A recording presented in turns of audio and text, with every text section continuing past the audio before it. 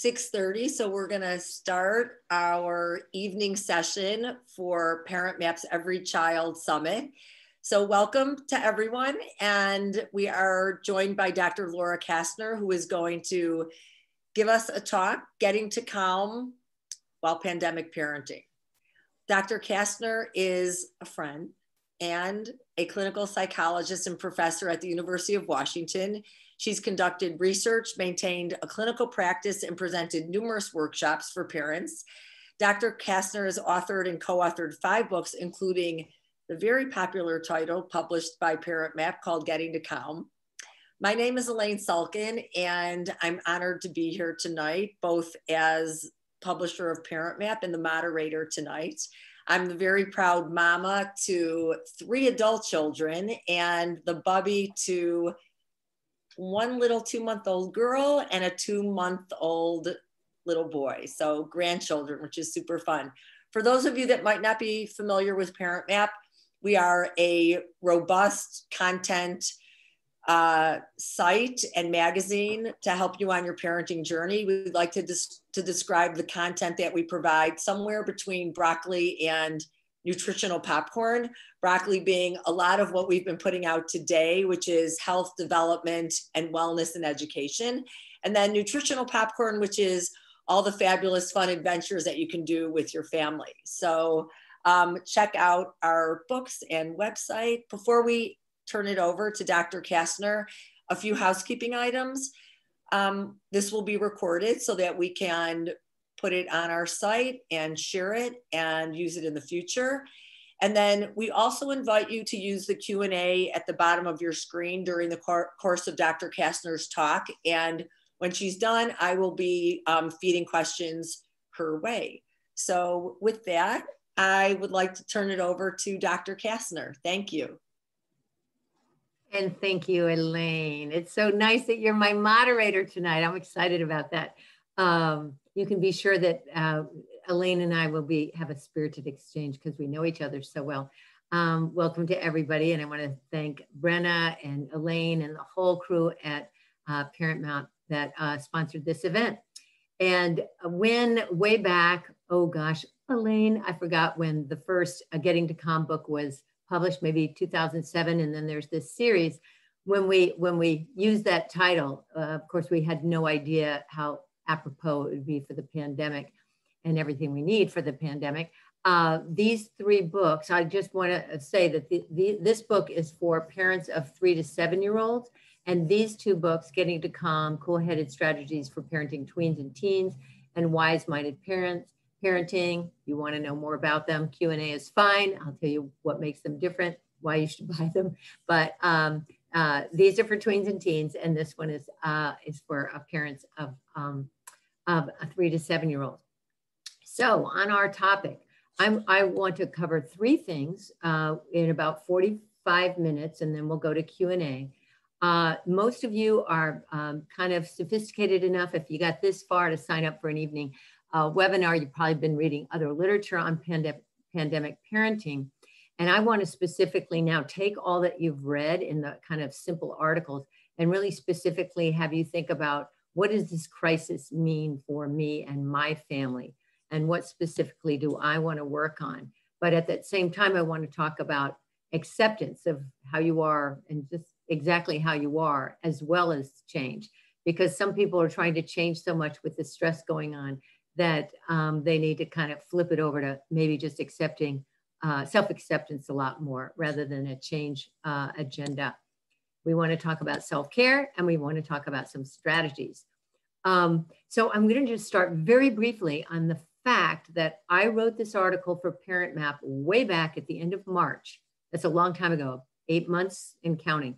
And you might say, well, wait a minute, how did you know to write all these stages about adaptation and adjustment to the pandemic way back at the end of March? The answer is psychologists have been studying crises, challenging circumstances, disasters for 30, 40 years. So there's research we can bring to you on how to adapt to a crisis. When you think about the birth of a child with a disability, when you think about hurricanes and floods, when you think about you know, the fires in California that might take a home. All of those have to do with a disaster hitting a family. And then how do they adapt optimally? There's research on this. How do the families that adapt the best address their challenges? So the first thing that happens in an emergency, of course, there's shock and awe. This couldn't possibly be happening. There's the protests. They certainly won't call off schools. And then they did. And then you know, with the cascading news that comes out about what this pandemic means, scientifically, we start to understand how to respond.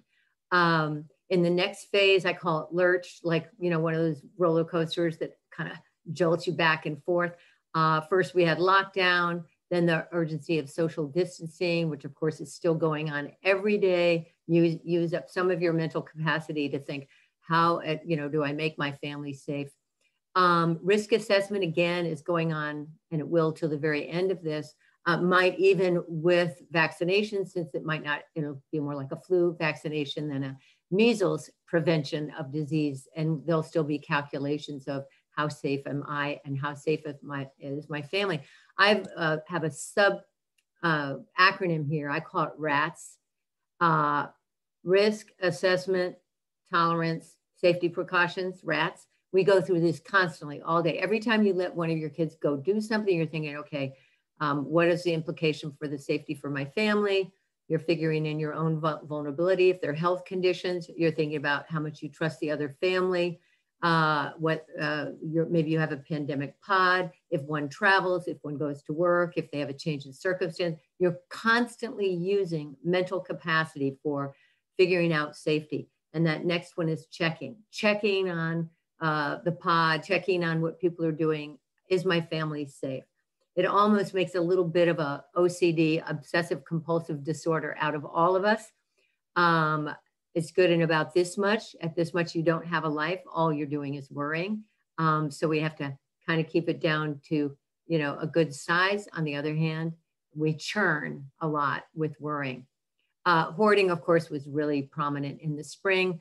It's better now. We're not all talking about N95s and rice beans and toilet paper. On the other hand, if there was a supply chain difficulty, we'd see it come right back. Okay, I'm going to spend most of my time on this part.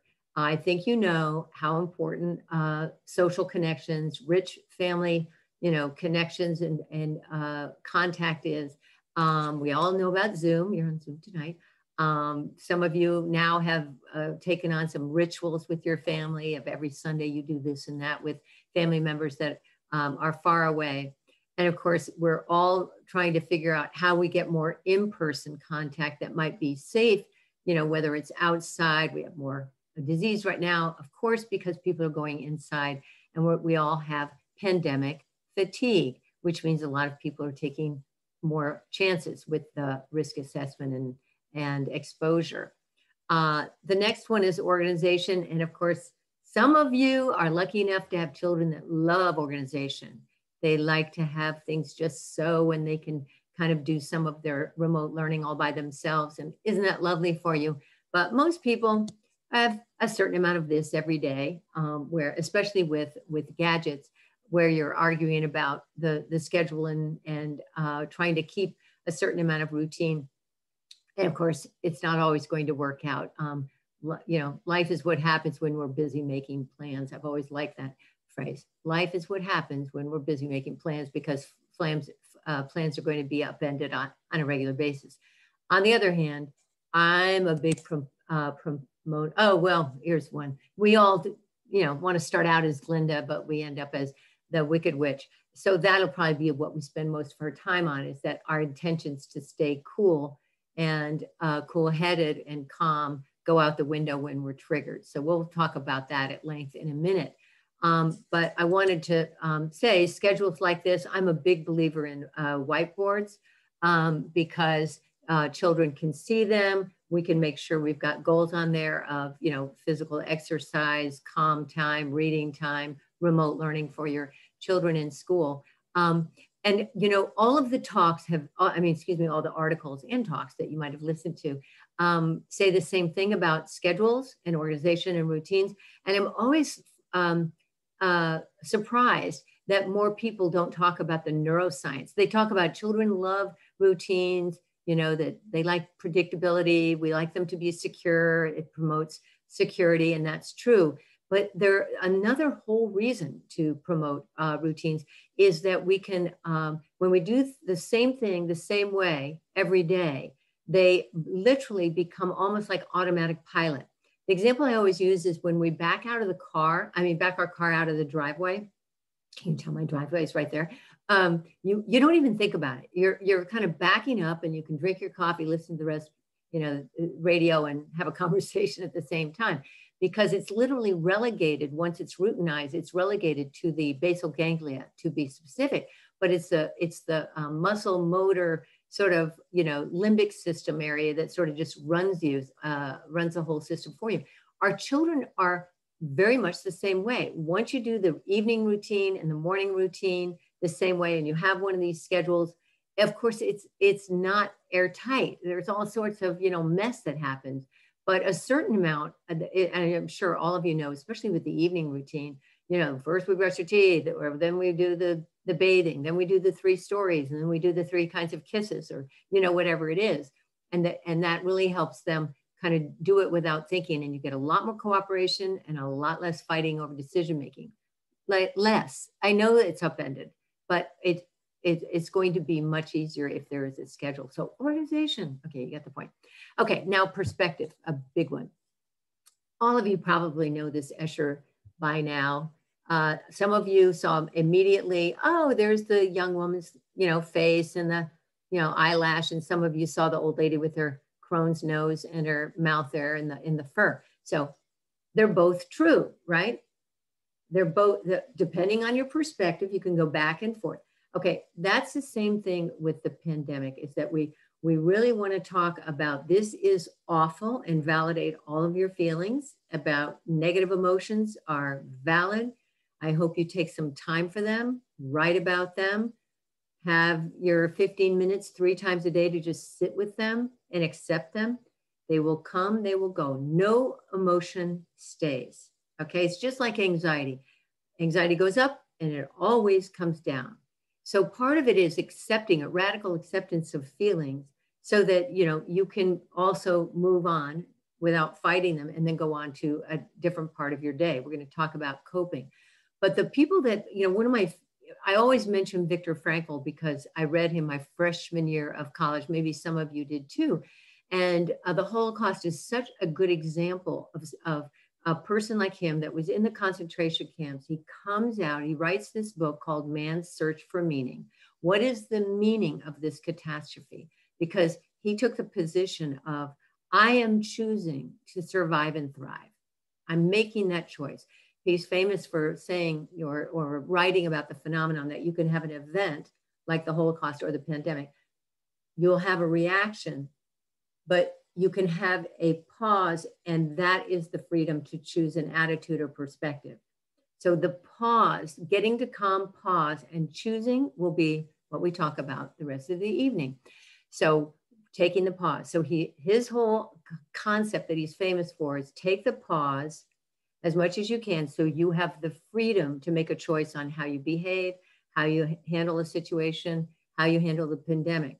So the mindset that we really want to promote here with resilience, and in studying the families that have been the most resilient and their children are, we will get through this. At the end of this year, I want to look back and have something I'm proud of. I can choose right now to have a project, a mission, hopefully a small and realistic one, and I'll be proud of that. We will get through this. You know, whether it's Katrina or you know, your whole village was burnt, or you have 2 children born with cerebral palsy.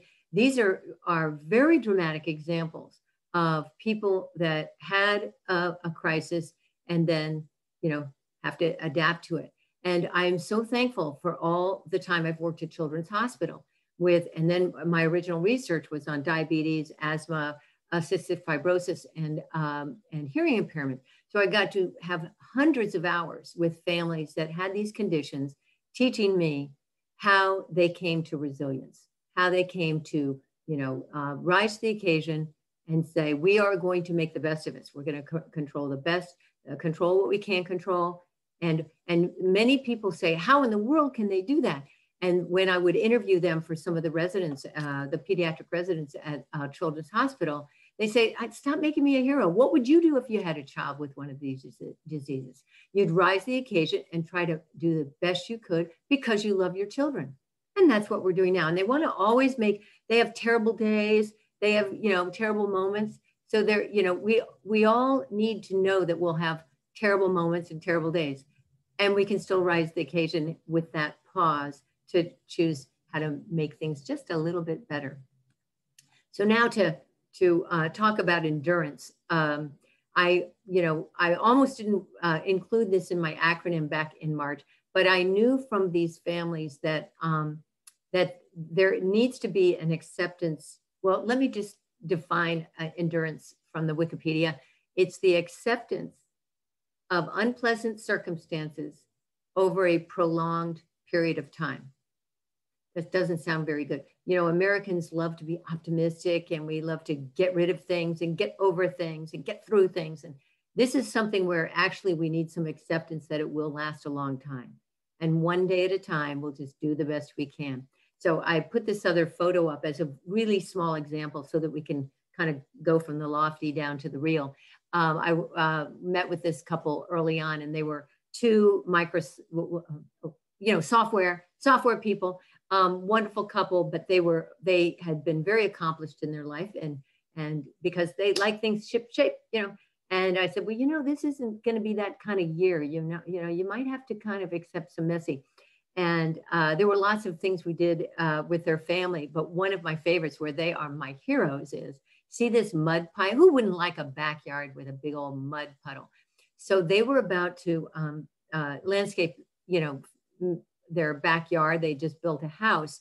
And I talked about the geography. There's actually literature on the geography of childhood and how much children love to build their own forts and build their own backyard.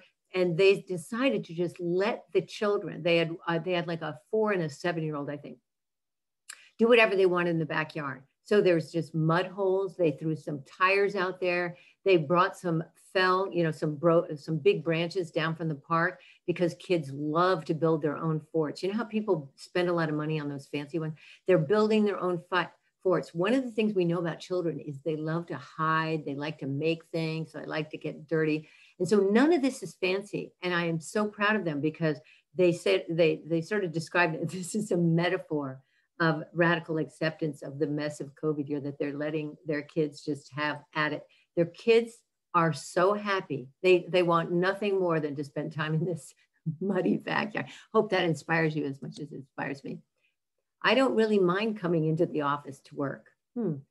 Pandemic, stress at home, pandemic risk of exposure. Okay, hard decision. I kind of know what this guy's going to decide. Okay, I promise I'm not going to overwhelm you. I know you're going, oh my God, a PhD, she's gone nuts, right? Okay, I have 2 geeky slides. I love this slide. This is to sort of impress you with, don't worry, we psychologists know, we know where we're going here because it's been, as I said, there's resilience that's been studied for decades. What these authors did, and this came out just last month in our most esteemed journal, sort of our New England journal in psychology, but I'm just going to walk you through this briefly because I want to get you so that you're thinking about your family system. COVID-19, of course, leads to social disruption. Those of you who have job insecurity, financial insecurity, have a whole level of suffering in addition to the rest of you that might not have that difficulty, but everybody's got difficulty with social isolation and distancing.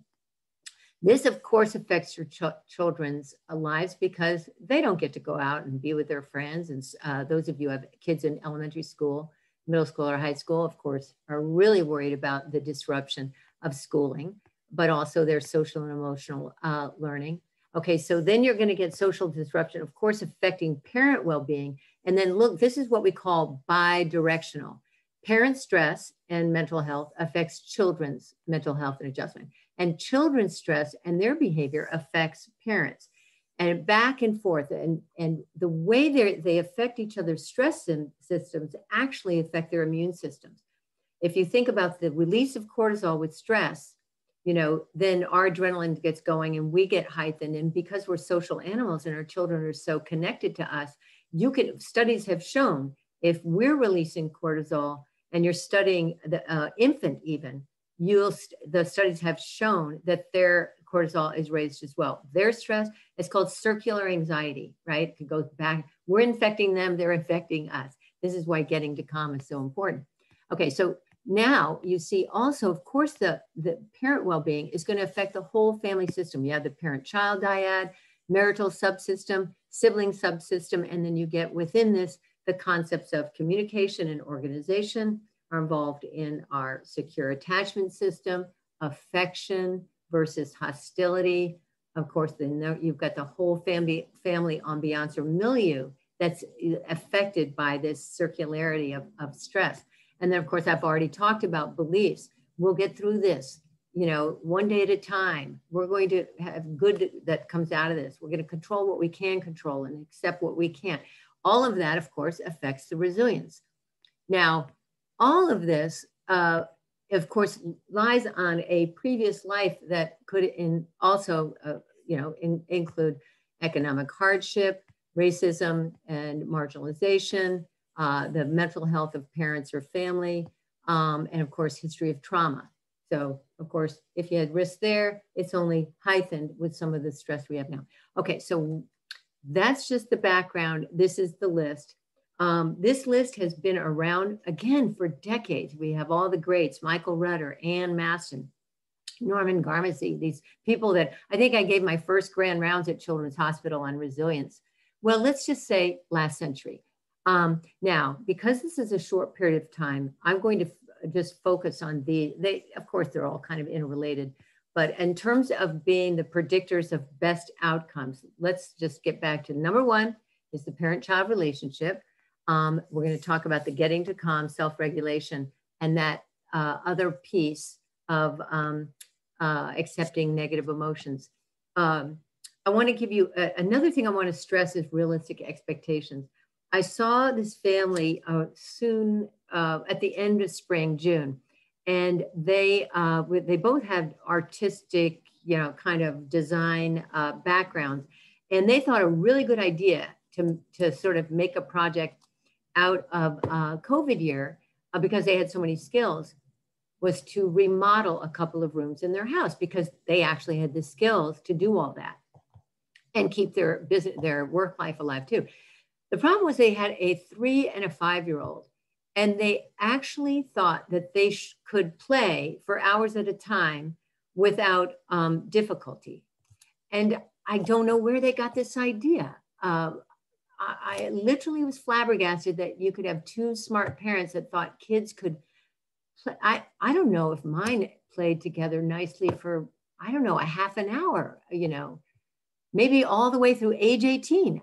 So, it doesn't take a psychologist to know that was a pretty high goal. So at the very least, we need to have realistic expectations for what's, typical child development, because they were getting so mad at each other, so mad at their children. And all we had to do, well, I said, fire me now, but I'm going to say, okay, we got to revamp this whole system of expecting that they should be able to, kind of get along that long. So let's always start with realistic expectations.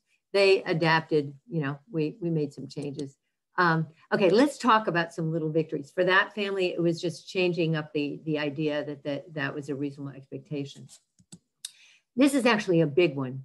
Probably one of the, you can do so much online right now, or you can do it on your phone. There's Insight Meditation, there's the Calm app, there's Headspace, but you could join a class, which of course then becomes even more tailored to you because it's a class. But taking a mindfulness class, again, people keep talking about lost opportunities. And I think, well, you can take a class on mindfulness. You probably get the farther in improving your family life with a parenting class or a mindfulness class, compared to anything else you could do. So that's all you have to do is sign up and do it 2 hours a week. And then of course, some meditating every day, but it's a big endeavor, but it's a good one. That's a victory. One of the things I've done with doing these webinars all over the United States is I love to have people share their little victories, and then I share them with you. But a mom and son decided to cook together. That was their little hobby.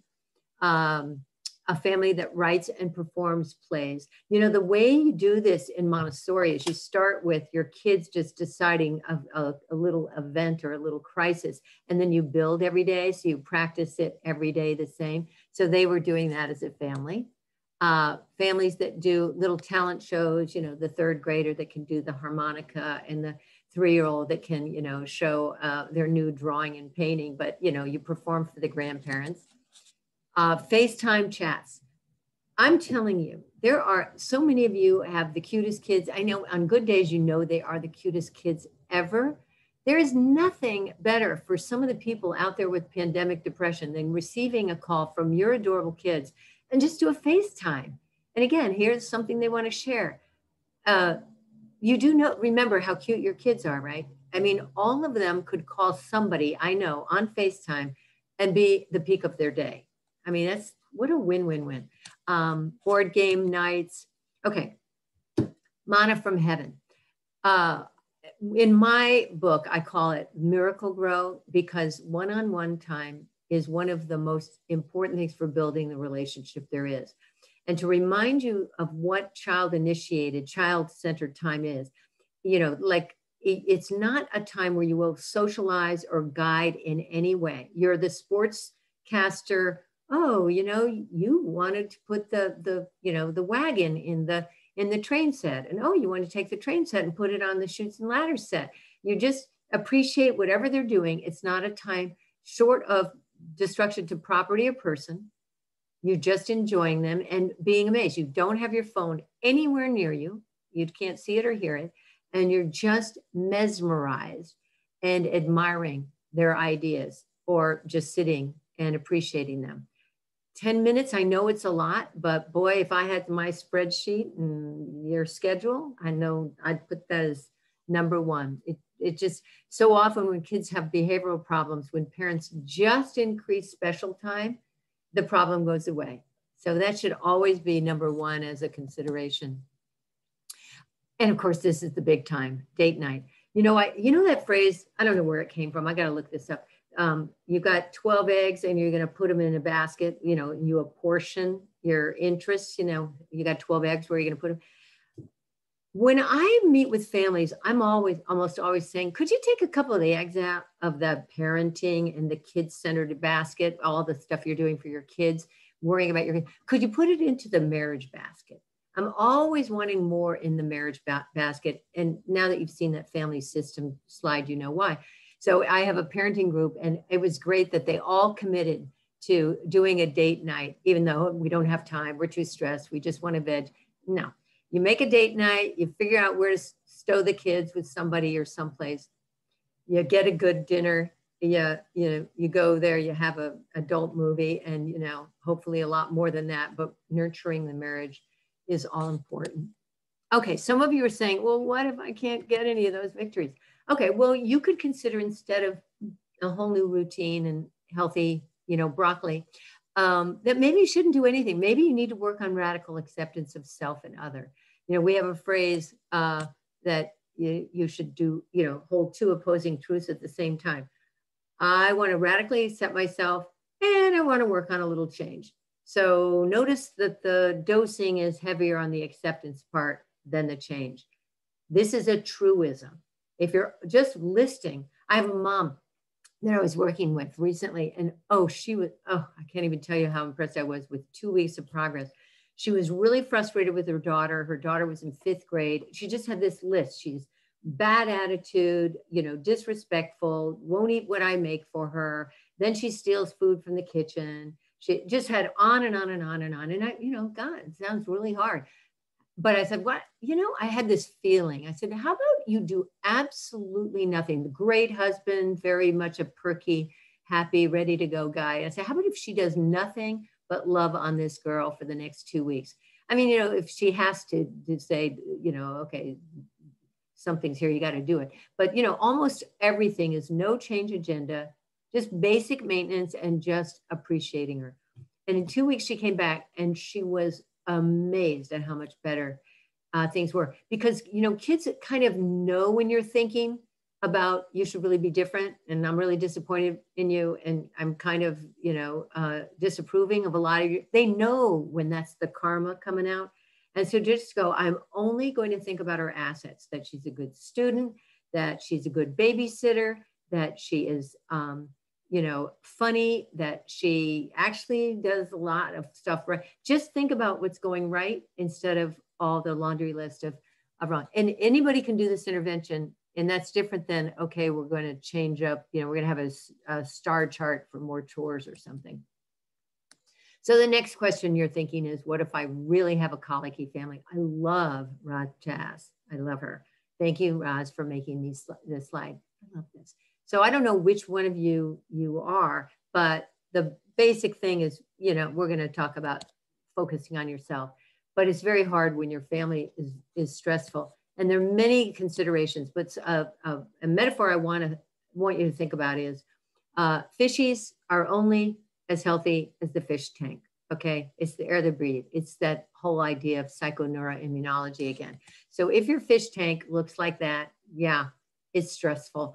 And of course, some kids are harder to raise than others, and there are temperament issues. Oh, I put that little family system slide up so that you could remember that's what we're talking about. Temperament, their age and stage. As I said before, what are the pre-crisis stressors, the functioning.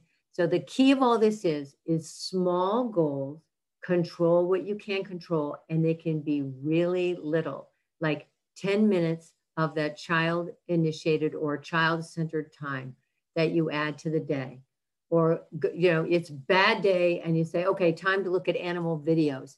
And you just, you know, everybody perks up. If you haven't looked up animal videos, I've just created another good moment for your life. There, you know, where the dolphin is playing with the lab, you know, and swimming around in circles, or the elephant has adopted the pig in the rescue center. Okay, I shouldn't put that on my victories list. Okay, now let's talk about this mom.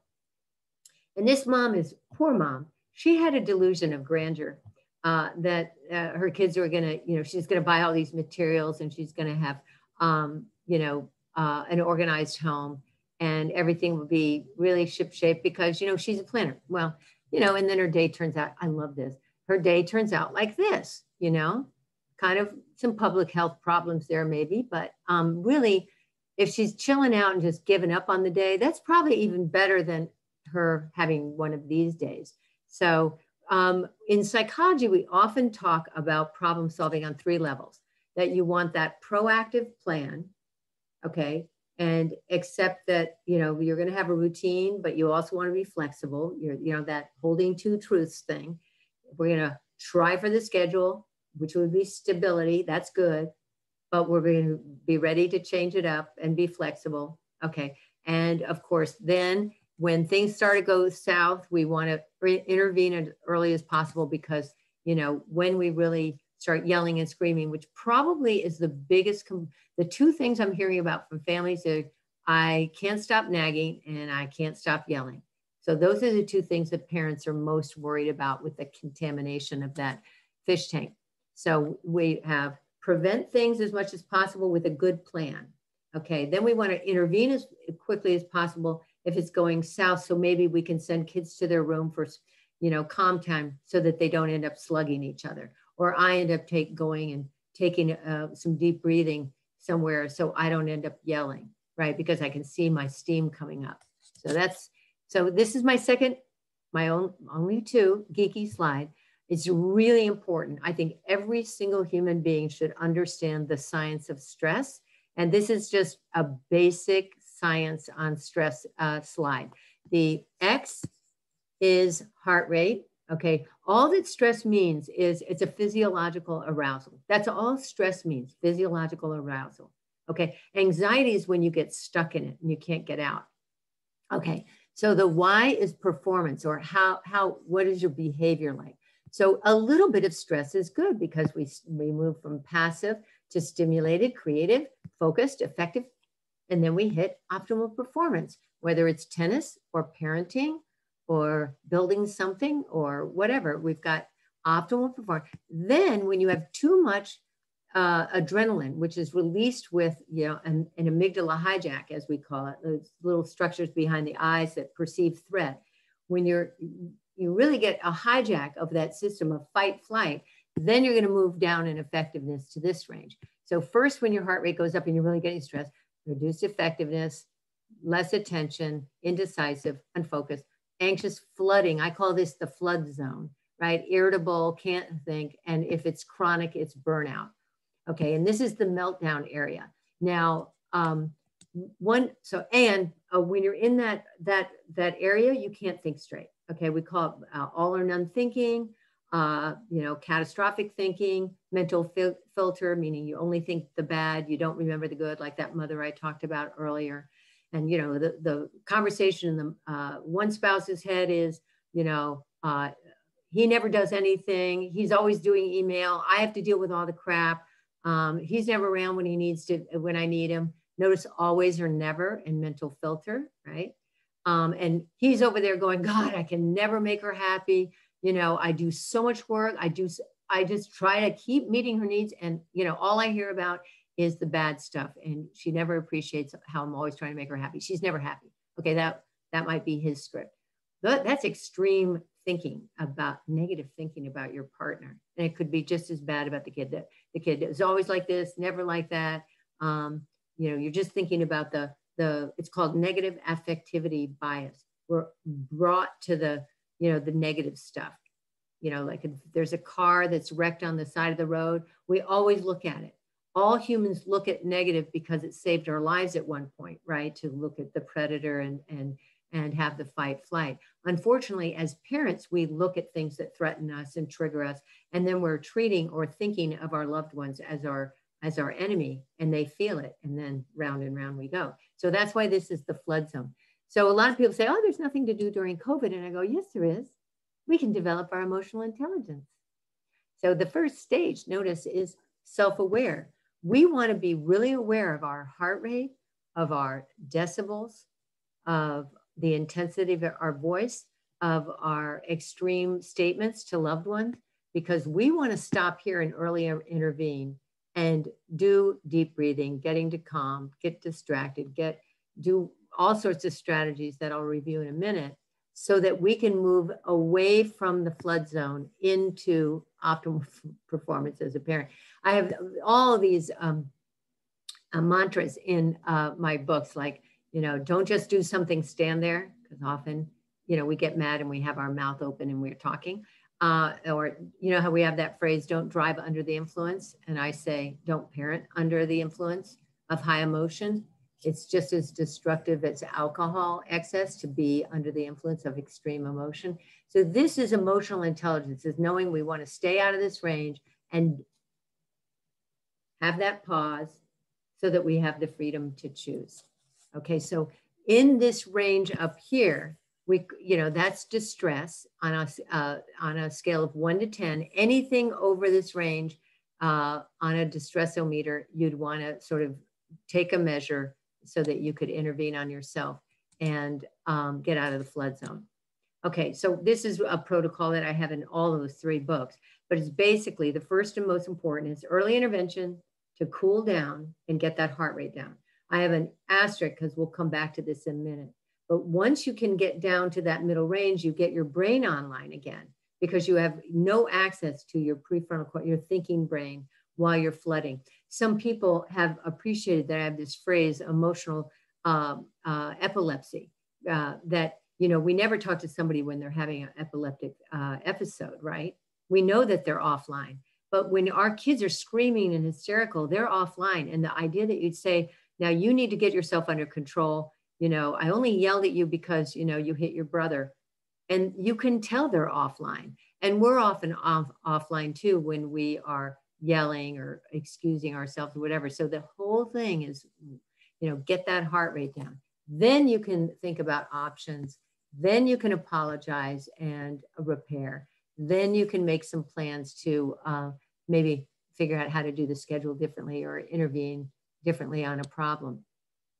So an article, again, for ParentMap that was published last month was 20 strategies. Now, again, you've read, all you parents have read so much about eating well, sleeping well, controlling media, go outside, exercise, play more. I wanted to start with, hey, go for good enough, realistic expectations.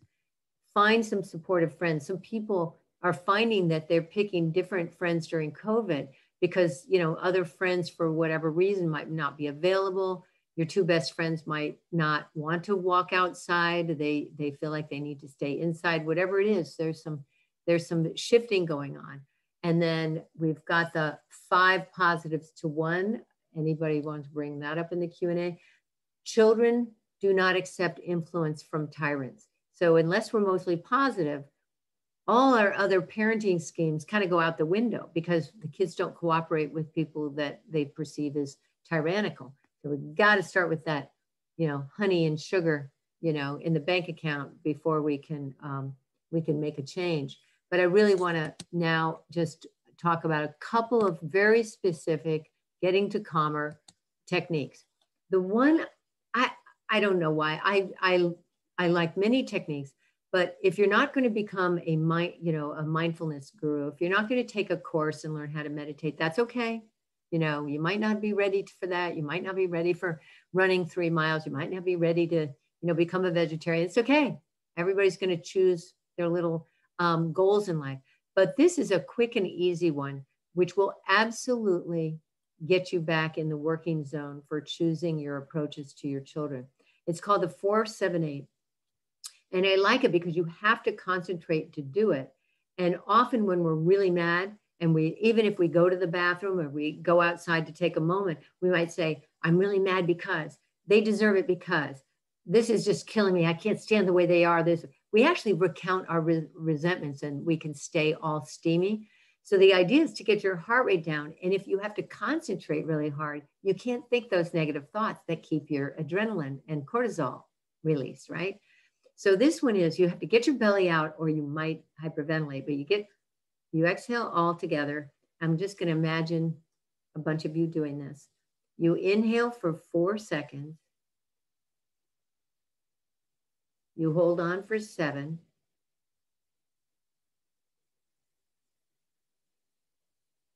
You open your mouth and exhale over 8.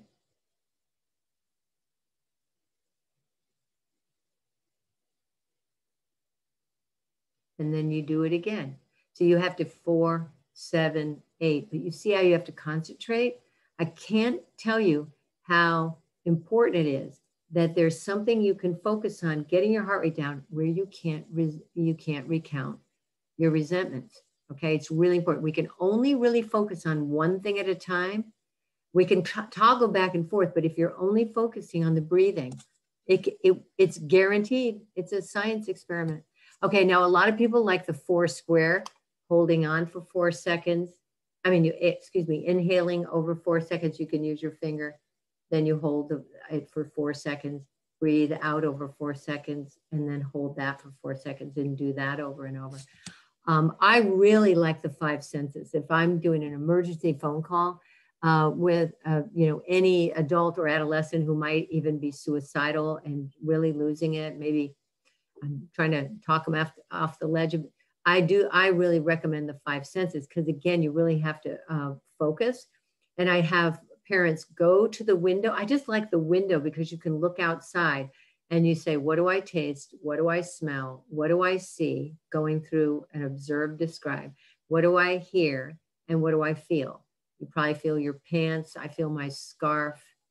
I can feel my ring on my finger. So you just, by doing this, you're grounding yourself so that you can get that heart rate down again. You have to concentrate to do that. Now, the big one is, again, science. It's called the dive reflex. And as we evolved as humans, we had this incredibly adaptive thing that evolved in our biology, where if you are in cold water, then you have this immediate heart rate that goes down because your heart and your brain are optimized for survival. And so you can get that heart rate down like that by cold water, a cold press to your face for 30 seconds. Most people laugh at this going, I'm really going to put my face in cold water. I go, try it. It really is effective. And you don't want to make your kid do this, but if they are hysterical, you can offer a cold washcloth. When they're really hysterical, you probably should just be a loving presence. Notice how I'm talking about us regulating ourselves. A lot of you are saying, oh, my kid is so hysterical. I'm going, doctor, heal thyself first, right? Parents need to work on their own regulation. Having an agenda to be coercive to get your kid to calm down is problematic. I recommend that parents model. Maybe suggest, if they're coming out of a meltdown, to say, would you like one of my earbuds? I'm listening to music. No. If they're still in that rejecting stage, just go back to being quiet. Even trying to rub their back, they may hit you. And when they start to get that heart rate down, they might accept comforting and then a reset reboot. So in closing, adopt a positive mindset, the pause, routines, negative emotions, some maybe, repeating what you're grateful for every night, and writing it down is predictive of good outcomes. So, writing down is very powerful. It sticks in our head more. Name it to tame it. We say about naming our emotions can be another thing, a journaling exercise. And then because COVID is so complicated with what we're doing with remote learning and our work shifts and all the planning, I really think parents need to take an extra time, not just to have a date night, not to just keep up with what's going on, but to really say, okay, now what do we need to revamp around here? It's like running a small business. And I always love to leave with this benediction, if you will, from Mr. Rogers. Love isn't a state of perfect caring. It is an active noun-like struggle. To love someone is to strive to accept that person exactly the way he or she is, right here and right now, and to go on caring even through times that may bring us pain. That would be now. Okay, with that, I'm going to stop this part and we're going to do some Q&A. Laura, first of all, thank you for always your intense amount of wisdom, science, and experience. That, let's just say I had the ParentMap peanut gallery in the background saying, we don't yell, we don't raise our voice, we don't, so really, really helpful. A lot of positive comments around helpful tips around schedule and how important things are like that. And so we'll kind of just dive into the questions. One parent says, I'm at a loss. It's my daughter's 8th grade year. She's missing out on so much with her classmates.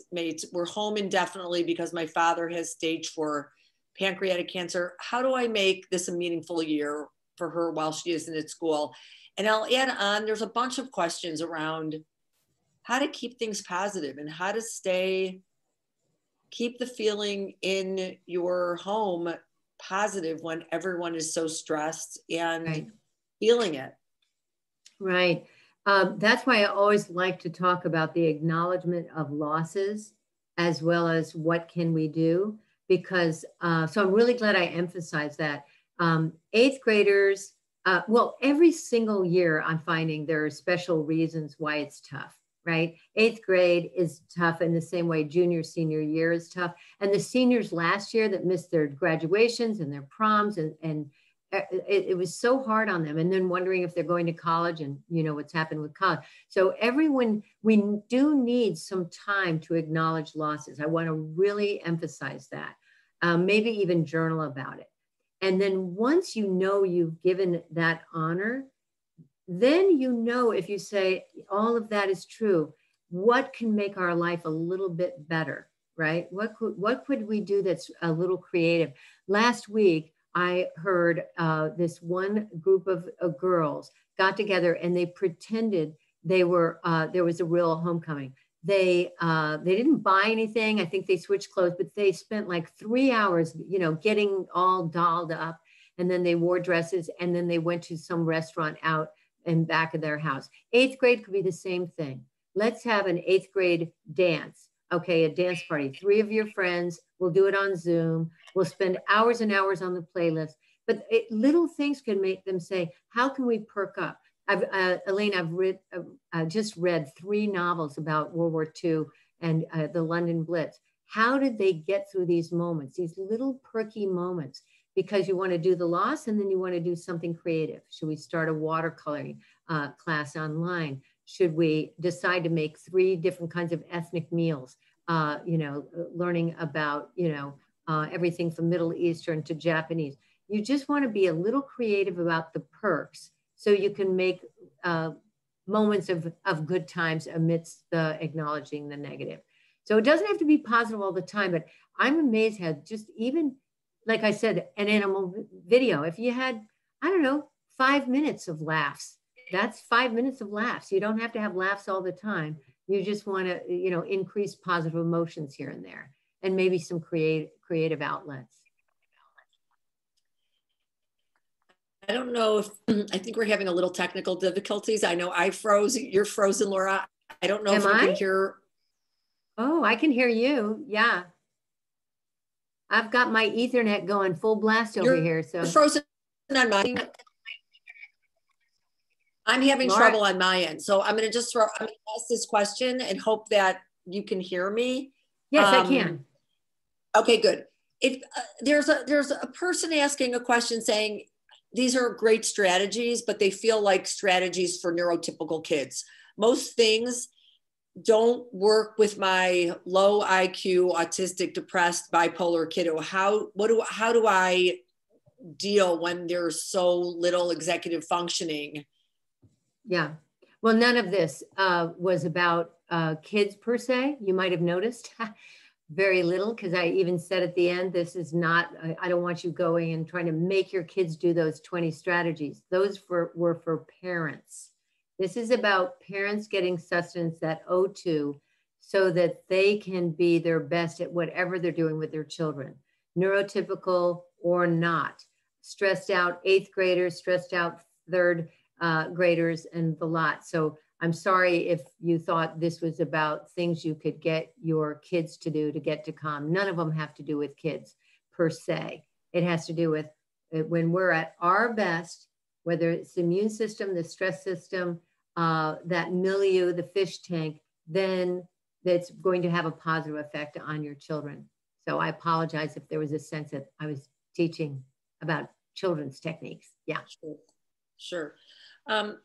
Here's another great one. Children are feeling the impacts of so much uncertainty around how long the pandemic will go on. Social isolation, removal from school and daily routines are top stressors. How do you suggest parents deal with this effectively so that it does not scar your children in later life, with ties to the other question around so much talk always goes on around kids falling behind academically? This ties into what about social emotional learning?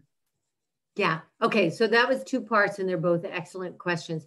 The first one has to do with, again, human science. The brain hates uncertainty. Okay. We are scrawny little hominids that evolved to where we really had to develop our prefrontal cortex in planning and cooperating and building and keeping ourselves safe and warm and developing society so we could really, get more and more comforts and so forth. So the brain hates uncertainty, but that's adaptive, right? So if we know the marauders are coming over there, the flood's going to come for the 3rd year over here, we're going to change so survival always rewards the people that can adapt. And part of the way we have to adapt right now is to accept uncertainty. That we know the vaccination will come. We don't know the coverage. We don't know when. We don't know the dissemination system. We know something good will come. That's the attitude we want to take. But we don't even know when. Will it be a year from now that it's massive? And how much will it cover? And will we get to go to restaurants and go on? But we don't know. We have to accept that. But that's why I mentioned World War II, because a lot of theorists right now are saying we have never lived in at a time where we had no idea what we were going to survive. So between the World War II, our grandparents, parents, in some situations, did not know the other side of that war. And they basically did what we're doing right now. They had their kitchen gardens. They did what they needed to do. They didn't know if the men were going to come down. The women went to the factories. They did the best they could with the situation they had, and they wanted to stay optimistic about the other side of the war. We want to do that. You know, there's that phrase, our grandparents were called to war and we're called to sit on the couch. Well, we're called to sit on the couch, and it's really rough because those parents, grandparents that went to war were heroes. They got to be together. They were on a mission. They didn't know about the survival on the other side. We know we're going to survive, but we're really scared, and all of that is valid. But I think part of it is I need to accept that we've always had uncertain circumstances, but we've had it kind of cushy for about 30 years. Even with 9/11, that did not change our everyday life until we turned on the TV and got anxious again about terrorists potentially, but it really didn't change our lifestyle other than TSA. So now we're going, you know, it's always been like this, actually, that there's been uncertainty for humans about the future. We do the best we can. We control what we can control. We learn about what's going on around us enough to be informed citizens and vote and do some activism for, you know, good ends and caring for other people. And then we get down to one day at a time, just like during other times of war or other times of pestilence. We focus on our family and our loved ones, and we do the best we can. So I think we need to understand that this is part of the human predicament, that we hate uncertainty and holding two things to be true at the same time. We can hate it and want to accept it at the same time because it's part of the human condition. So that's philosophic. Now, Elaine, on your other question about social and emotional learning, this is a hot issue because parents have been focused on falling behind academically, even though everybody's on remote learning. So, you know, there's a certain amount of